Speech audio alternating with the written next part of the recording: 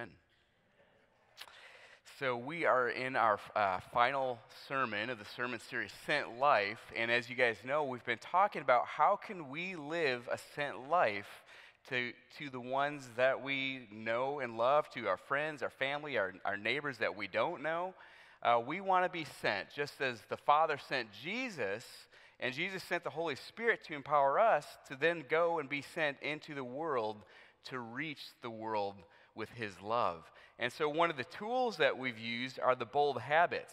And these bold habits are not just, we have a shirt that says live a bold life, right? That's not just a cute saying. We want you to actually go out and live this bold life, living out these habits. And we think that these habits can empower you to go and reach the people that God has called you to for his kingdom and to give them love. And so we are to be with and bless others. We're to observe and obey the Spirit. We're to demonstrate, we're to live and learn Jesus. And then finally, the last bold habit is to demonstrate and declare the kingdom.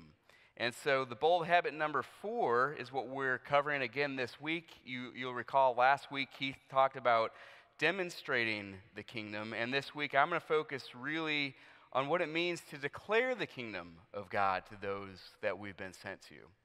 And so I'm just going to jump right into the very first point and just get it right out there. I think that one of the greatest joys that we as Christians have is that we get to be a part of declaring the kingdom of God is here. That should be one of our greatest joys in life, and yet so often we're hesitant to do it, and we don't really have necessarily an emotional attachment to that. But the truth is, all throughout the New Testament, we read about this concept of declaring or proclaiming that the kingdom of God has arrived. And we see it all through the Gospels, and we see it in all sorts of different areas in the New Testament.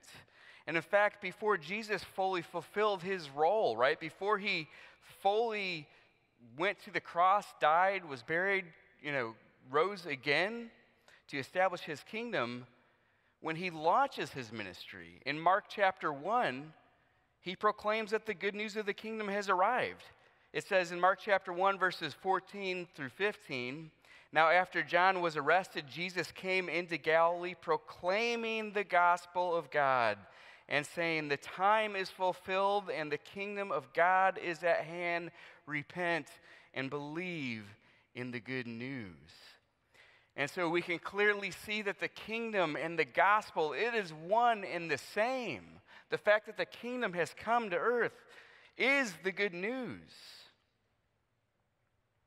People don't fully understand who Jesus is at this point. They don't understand that his death and resurrection would make a way into the kingdom, and yet here he's merging the concept together. And he says, you can repent now. Turn from yourself. Turn from your own kingdom and trust in the gospel message. Trust in the good news that the kingdom of God is here. And I love how in Mark 16:15, right before Jesus sends out his disciples, or rather, when Jesus returned to his disciples after being sent to the cross and he was crucified, he died, he rose again, right? And so right before he did this, he says to them, "Go into all the world and preach the gospel to all creation." And so this concept of proclaiming news, it would have been a really well-known practice in Jesus' time. In fact, what's interesting here is Jesus is proclaiming the news in what would be considered an official way, the way that they're using this word proclaim.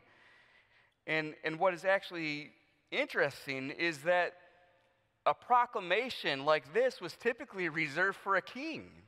This is what a king would do when he wanted to publicize his decrees, or when he wanted to just let people know of good news. He would send out a herald into the kingdom, and they would go about and officially proclaim the good news. And one of the most important times that this would happen is actually after a time of war.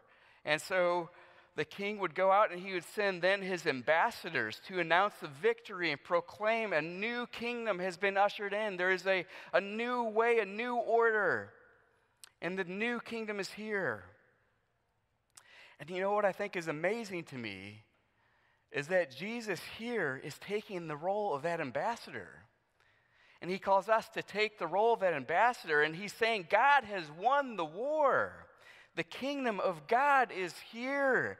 The new order has started. You don't have to live any longer under this kingdom of darkness that's affiliated with sickness and death and depression and all these other things that we think of, all these other like sick things that are just floating out there. God says that doesn't have to be a part of your kingdom anymore. Come live under this new order.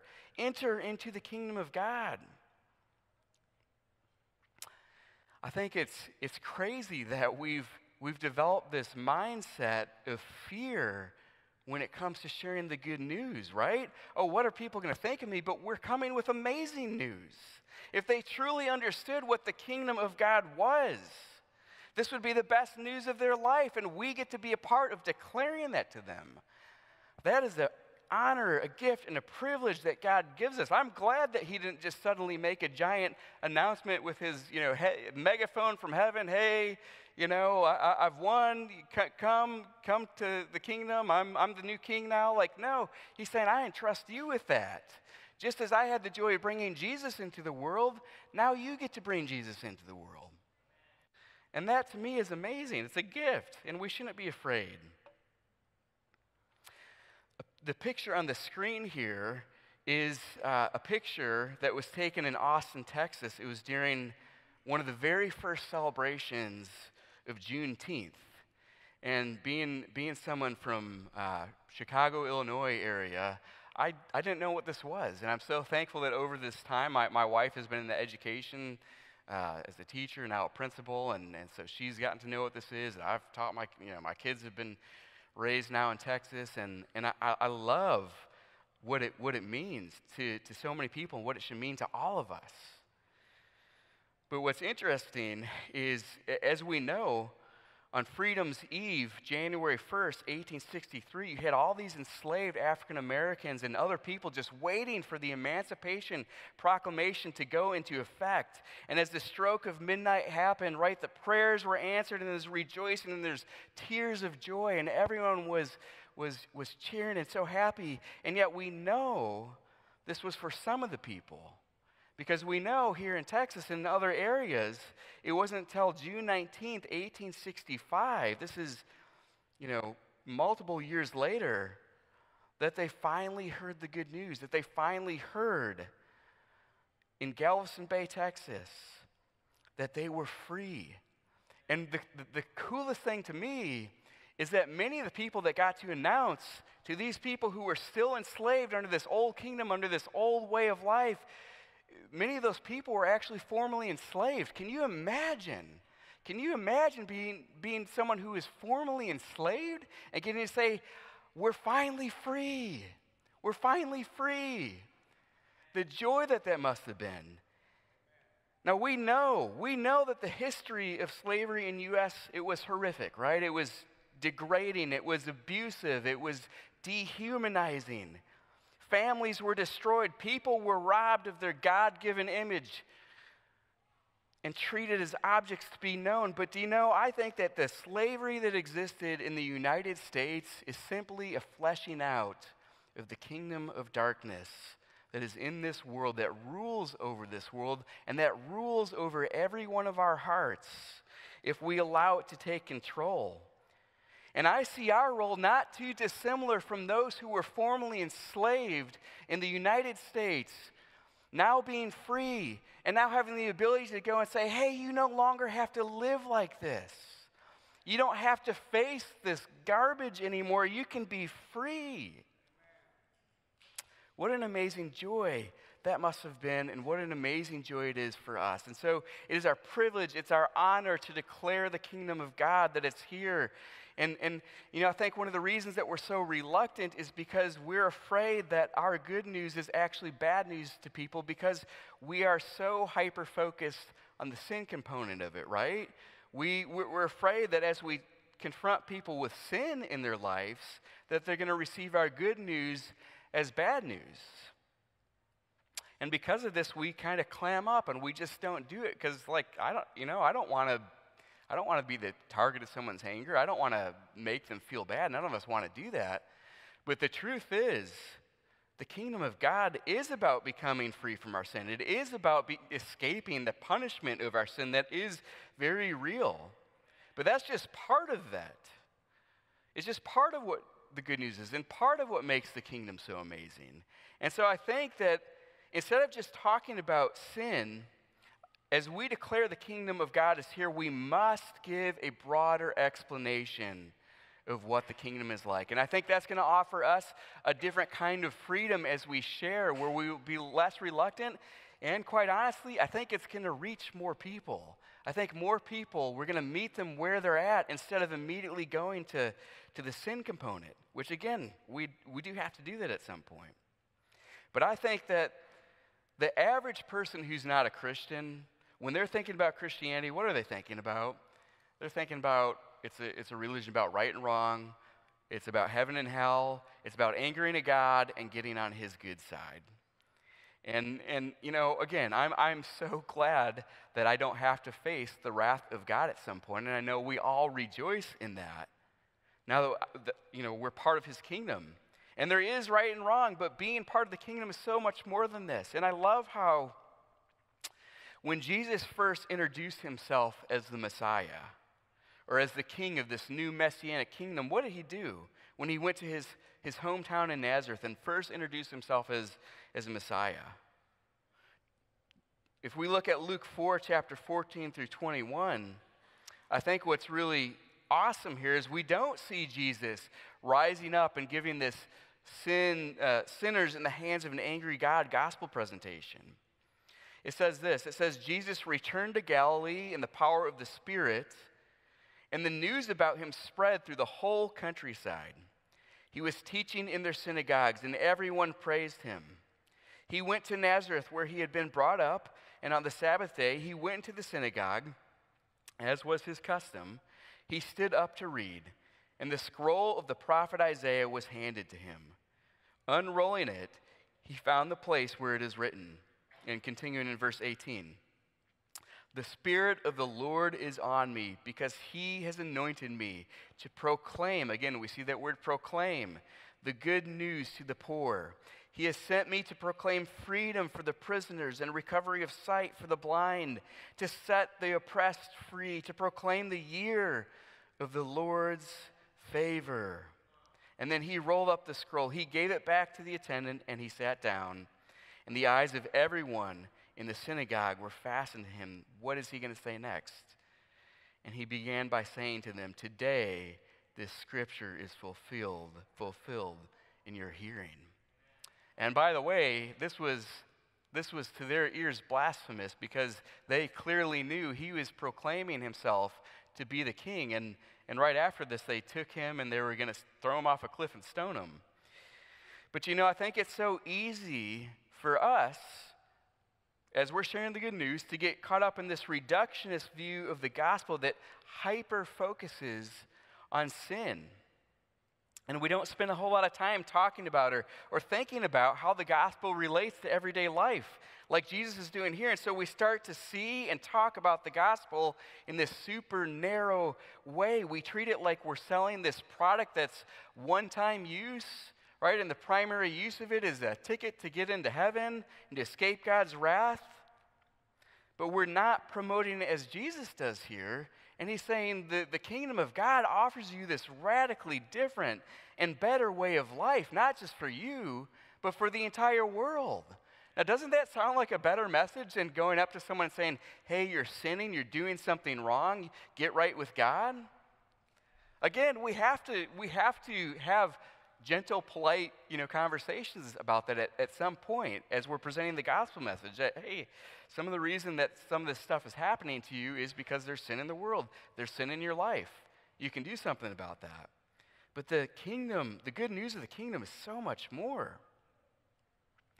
So let's look at this passage a little more closely and see how did Jesus talk about, how did he share the good news of the kingdom? And one of the first things that he talks about is that in God's kingdom, the poor are cared for. This is where he's saying, he has anointed me to proclaim good news to the poor. And, I think that God has a special place in his heart for the poor. In fact, I know he does. You know, even in the book of Deuteronomy, which contains many of the words of instruction for the Israelites right before they're going to go into the promised land, being a foreshadowing of the future kingdom to come, what did he say again and again and again? What are the instructions that he gave to them again and again and again? It was to care for the poor. Deuteronomy 15:7, he says, "But if there's any poor Israelites in your town when you arrive in the land of the Lord your God is giving you, do not be hard-hearted or tight-fisted towards them."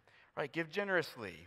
He says, actually in verse 10, he says, "Give generously to the poor, not grudgingly, for the Lord your God will bless you in everything you do." Verse 24, he says, "Never take advantage of the poor and destitute laborers in your midst." And it goes on and on and on, verse after verse, talking about how they need to take care of the poor. And we know that God's heart has always been for the poor. And so if we declare this in his present kingdom, that the poor are seen, that the poor aren't overlooked, that the poor are cared for, don't you think that communicates a beautiful message to the world that writes the church off so easily and writes the gospel message as this hell and brimstone thing? No, the church is meant to make a difference in the world. Joe Bob, who's saying amen over there, thank you, Joe Bob. We're good friends, so he always tries to encourage me with his amens. Thank you, brother. Oh, where are you, Joe Bob? So I want to tell a story, actually, about me and Joe Bob, because one of the greatest paradigm shifts that happened to me in ministry was about 5 years ago when we did this event called Love Leander, and it's permanently changed the way that I look at service projects. And so, you know, we were going out. Love Leander was basically going out into the community, mobilizing a bunch of different churches to serve homes and neighborhoods that needed help, people that just needed help. And some of the areas we went to were people who were, you know, under-resourced and in poverty in some situations. And so I'll never forget the situation. We go up to this woman, and, you know, there's stuff all over her yard. Her house is clearly falling apart. The house was divided into two. It's kind of this weird-looking thing. And she comes out, and we just explained to her, hey, you know, we would love to do X, Y, and Z. Just explain to her what we wanted to offer her, and that we'd have volunteers out there to bless her house and be able to just minister to her, help her clean up, help her to repair. And she was, you know, as we're talking, she's just getting happier and happier, just the glow on her face. And she just stops, and we look at her, and she's like, why are you doing this?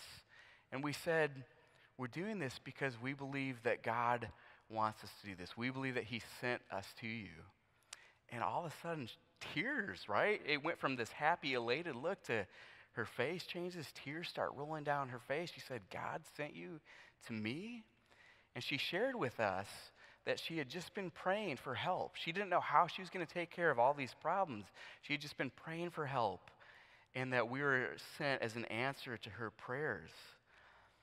And I say this was a paradigm shift for me because it's really easy for us as Americans to think that the number one problem that we're trying to fix is that we're giving people things, right? And I hate to say this so bluntly, but like we might just be paving a better roadway to hell in some sense if we're not also giving them Jesus.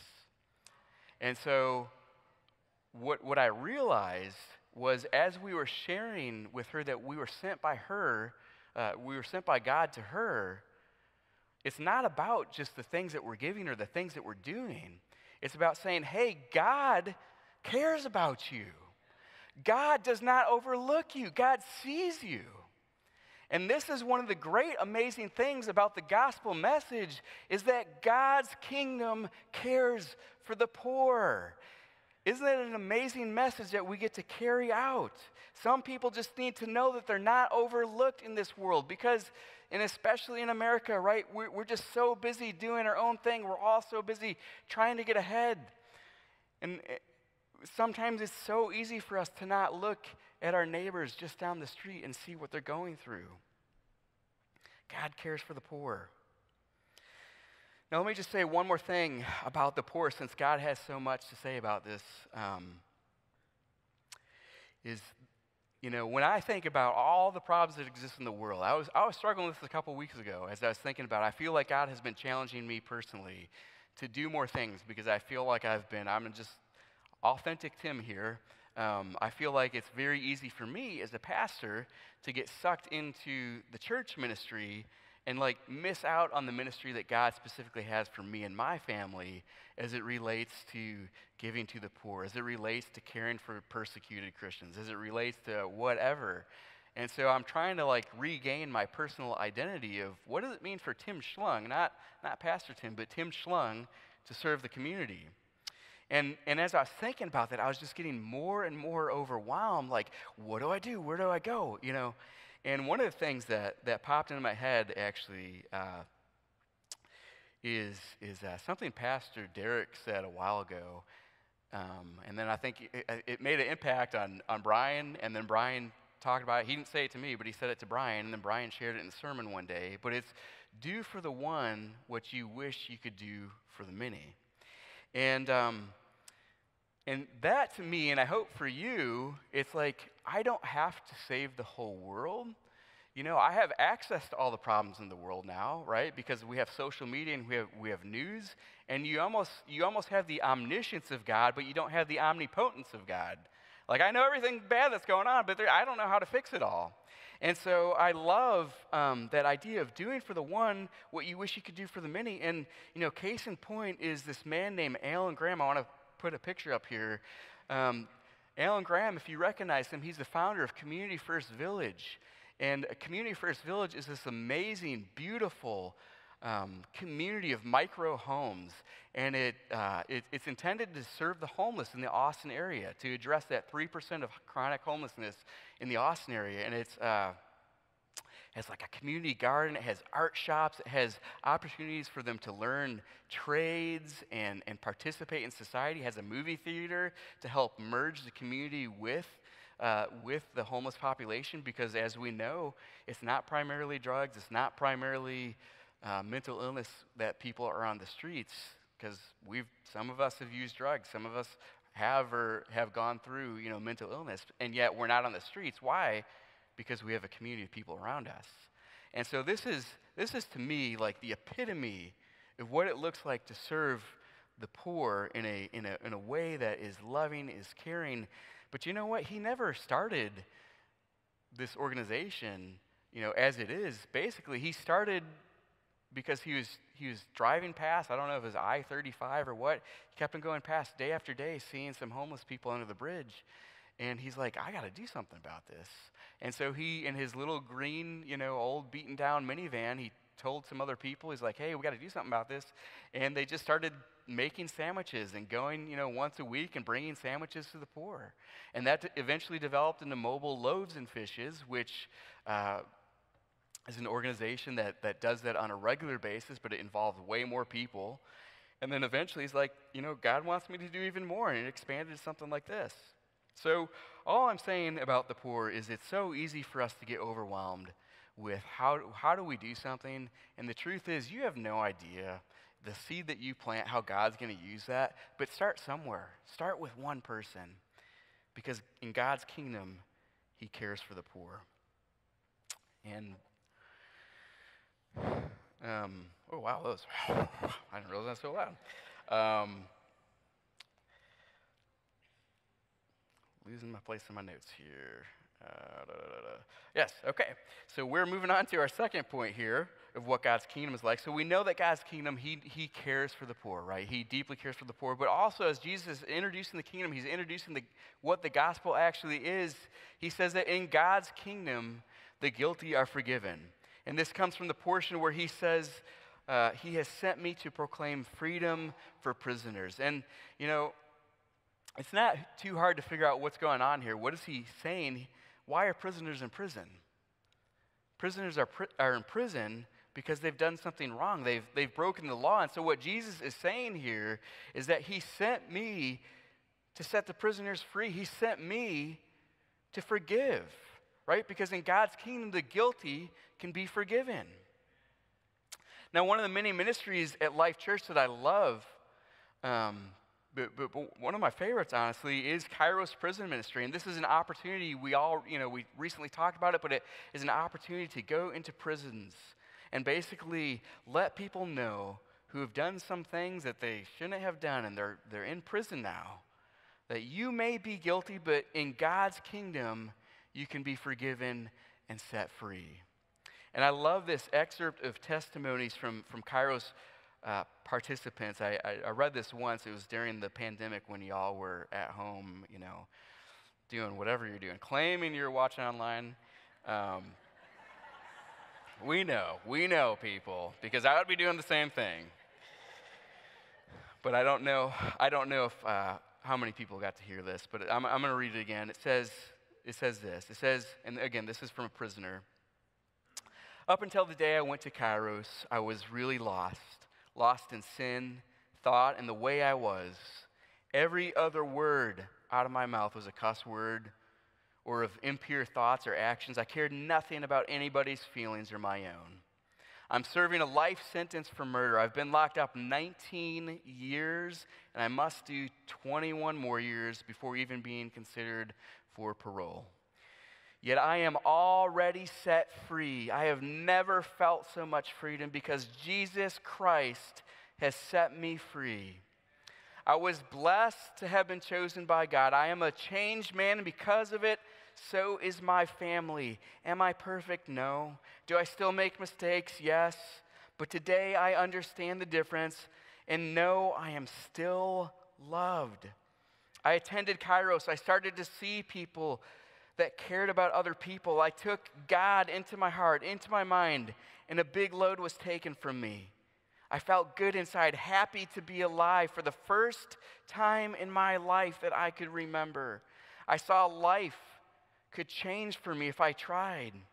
Kairos changed my life. I was depressed, alone, ashamed of what I did, and God came to me through the volunteers of Kairos, and they helped me lead into a saving knowledge of Christ and the peace and joy that brings.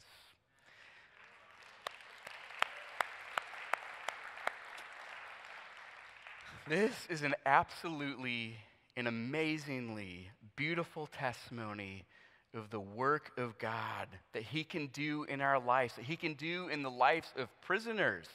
But I don't know about you, as I'm reading this, I see a little bit of my story. I see a little bit of my testimony in this as well, and I think most of you can as well. And I know that most of us haven't in this room been in prison. Some have. But we've been in prisons of our own making. And sometimes we've been in prisons of the sins that we've kept secret, and sometimes we're prisoners of the sins that we do out in the open, and we know it's hurting those around us. We know it's destroying our life, but we can't escape. And they chain us. And they start to destroy us. And aren't you so thankful that Jesus came to set the prisoners free? We can be freed from our own way of life. We can be free to have peace and forgiveness. We can be free to have joy even when life is hard and challenging and imperfect, because Jesus has come to set the prisoners free. Praise God. But we also need to know that in God's kingdom, healing and miracles happen. This is where Jesus says in recovery of sight for the blind, as He's declaring the good news about the kingdom. And do you know that in Jesus' 3 years of ministry, He did over 40 miracles? And actually, one of the first things that He did when He sent out His disciples to do ministry on their own was He commanded them. He says in Luke 9:6 that they would to go out from village to village to proclaim the good news and heal people everywhere. And then look again, what does Jesus say right before he returns to the Father in heaven after He had already been crucified, died, and rose again? He's visiting them again to show them that it's real. But before He returns, He says, "Very truly, I tell you, whoever believes in me will do good works that I have been doing, and they will do even greater things than these, because I am going to the Father." And what's alluded there is that eventually he's going to send the Holy Spirit, and the Holy Spirit's going to empower us to do great things that we can never do on our own.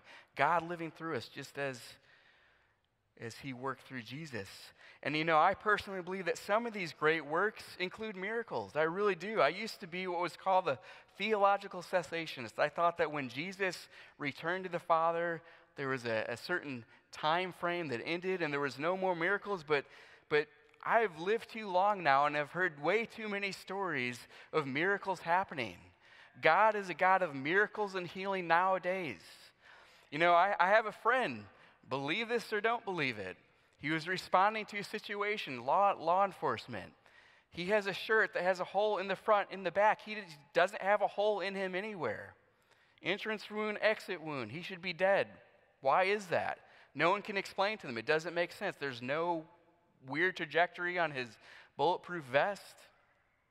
He knows why. It's because God was protecting him that day. And he lets everyone know. He proclaims that Jesus is Lord.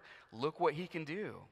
And so I don't know why God doesn't give us all miracles. I know some of you have lost loved ones.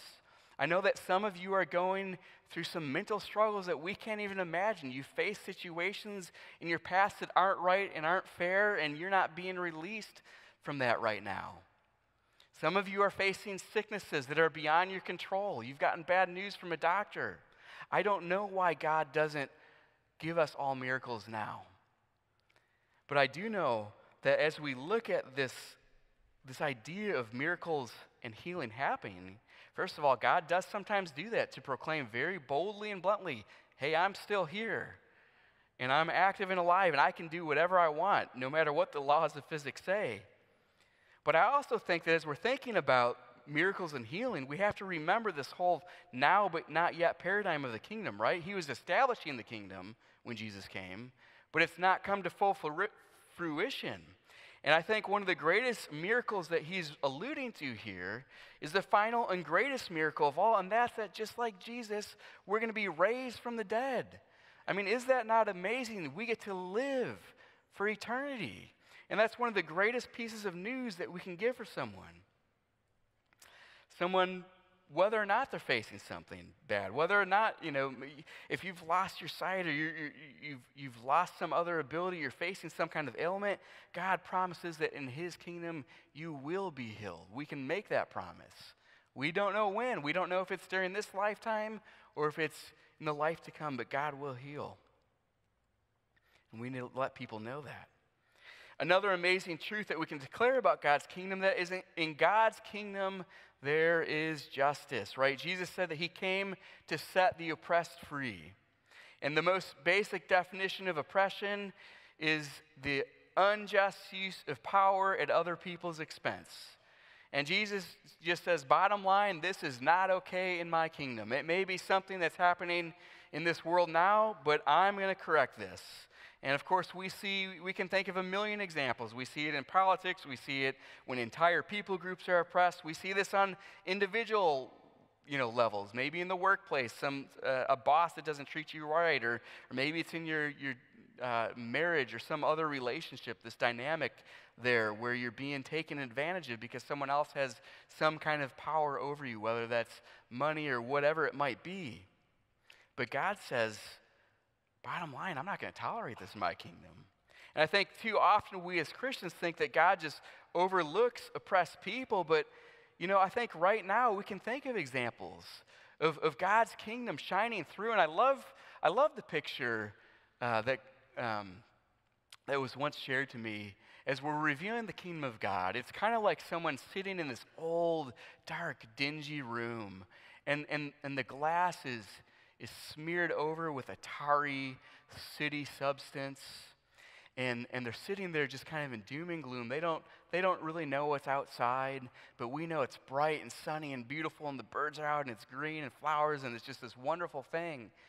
And then as we declare to people what the kingdom is like, it's basically like just wiping off a little bit of that soot, right? Wiping off a little bit of that tar, and just a little bit of that light comes in, and people look out and they get to see what the kingdom is like. And I feel like that it should be our approach as we're revealing the kingdom of God. We can see glimpses of God's kingdom shining through when, organizations like Thirst No More, an organization that we partner with, goes into countries that are facing some level of oppression, and as a result, they don't have clean water. But Thirst No More is going in and they're reconciling that situation, digging wells. We see that even now, I think it was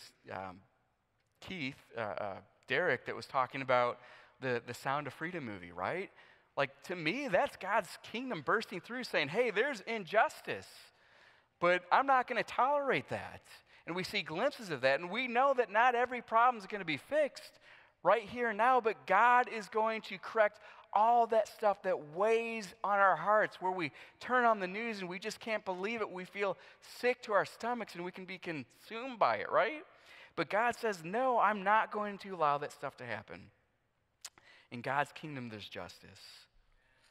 But a final truth that God talks about here, that Jesus talks about here, as he's talking about the good news of the kingdom, is that in God's kingdom, there's relief from the burdens of this world. And that's at the very tail end of verse 19, where he says that he's come to proclaim the year of the Lord's favor. Now, the idea of this being the year of the Lord's favor he's talking about, it's harkening back all the way back to this Old Testament concept of the year of the Jubilee. Maybe you've heard about this, where every 50 years, it was basically people would be released from their debts. They would be released if they were in any kind of slavery, whether indentured or otherwise. And property would be returned to the people who owned it. And, one of the most exciting things to me about this year of Jubilee, or this year of the Lord's favor, is actually that this was a time for people to have rest. Okay, it was a time for them to go home and to be reunified with their family, to be reunified with the ones that they loved. I once listened to a podcast by, and Warren Buffett was on it, and he was just talking about this idea of happiness. And he said, I won't lie to you, wealth does bring some happiness. But you may not believe this, but some of the most miserable people in the world that I've ever met are some of the richest people in the world who have wealth beyond their imagination. He says, and they're miserable because they've driven everyone who ever loved them away from them. They have no loving relationships. And I think what he's hitting, he's making a major point here, he's hitting the nail on the head, is that the deepest satisfaction from life comes from relationships. It's not the things that we have. If you've ever, gotten that nice brand new phone, it's exciting for a while, but it doesn't fill the hole in your heart, right? Or whatever other thing that you think you need, that position, that certain level of income. We know that there's a happiness that comes from that, but there's always a deep longing that I think can only be filled by God and through the relationships that He's provided for us. And I think that the kingdom of God is about releasing us from the burdens of this world, in part from this idea that I have to perform more, I have to get more, I have to consume more, and it releases us to the things that are more important, to the people of this world, to the relationships. The kingdom of God is all about restoring relationships with God, even with ourselves and with other people and the rest of creation. That is what the kingdom of God is like, that we get to eternally enjoy a relationship with those we love and with the Father. And I love that this is a promise for us both now and in the future. That yes, we may experience this sense of sorrow now as we lose the people we love, but someday we're going to be reunited with them. And someday we're going to be reunited with God the Father. And so at the end of each sermon in this series, we've been giving you a call to action. And my call to action to you today is speak the truth of the kingdom into the life of one of the people on your sent list. And I love how Jeff Vanderstelt talks about this. I may have said his name wrong.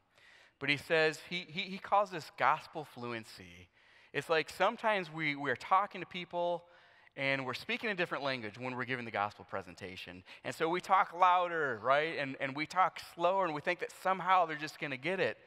But the truth is we need to be speaking the same language, right? We need to become fluent in their language if we're ever going to communicate with them.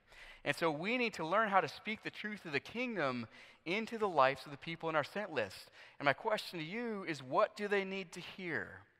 What component of that good news that we talked about do they need to hear? Maybe they do need to have a conversation about sin, that they can be forgiven, that they can be set free. Maybe they do need to know that God cares for the poor. Maybe they are poor, and you need to do what Keith said last week and demonstrate that. Demonstrate the gospel to them. Maybe they need to know that, yeah, this world is horrible, but God hasn't forgotten about the world. There will be justice.